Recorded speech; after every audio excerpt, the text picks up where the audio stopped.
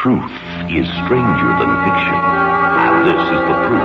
This is Ripley's Believe It or Not.